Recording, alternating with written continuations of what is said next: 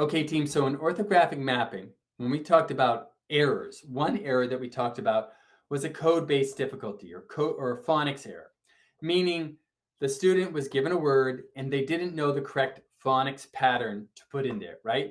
So they got this one wrong because they didn't have that phonics orthographic mapping pattern for silent E with a VCE word. Or this one right here, they didn't know that vowel digraph that would make the long E. Or this one right here, they weren't so sure how to spell joking because they didn't know how to combine a VCE word with an inflectional suffix, right? So these are all examples, these errors are all examples where the student didn't know the phonics pattern to correctly spell it. So we could say this is a code-based difficulty, or they didn't know the right code to encode that word that they're hearing correctly. Now, I'm going to go to another type of orthographic mapping or spelling error. And this one, listen closely, this is different. This one involves an error in sound order. Or another way of saying that is when a student comes time to map out the letters into sounds to spell the word, when they do that, the sequence of the phonemes in the word are out of order or not in the correct order, or maybe even omitted. So in the word like flap, look, they get all the sounds. There's a f, there's a f, there's an there's an there's a l, there's a l, there's a p, there's a p.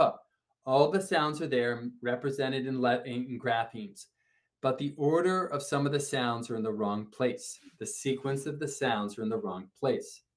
Or words like form, and they say from. All the sounds are there, just in the wrong order, right? This R is moved over here, right? It's in the wrong place. Or in the word split, the student spells spilt. Again, they're getting all the sounds in the word split, but they're moving the order of those sounds when it comes time to encode. So this has to do with, as they do letter sound correspondence, okay? I'm sorry, not letter sound correspondence.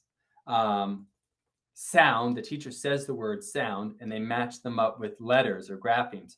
When they do sound letter correspondence, pardon me on that, when they do encoding, something's happening between the time they hear the word and when they encode it, and they're getting the order of the phonemes wrong. Or I say sound order wrong, okay? Okay, think about that type of error there, okay? And let us, it's not to say, you could say, a lot of times this is what happens when this type of error happens. It's like, the student doesn't know R control, or you know what, the student doesn't know this blend, this constant cluster. And that may be true. Maybe they don't have practice with it enough. That's true. And there could be other things going on too. But one of the features of this mistake is that when the student does make the mistake, the order of the letters, the order in which those words or the letters are put down is in the wrong order. That's a giveaway that there's some type of phoneme breakdown going on in their sound letter correspondence, okay? Some type of phoneme difficulty or some type of sound order difficulty. All right, now let's apply that idea to the next question.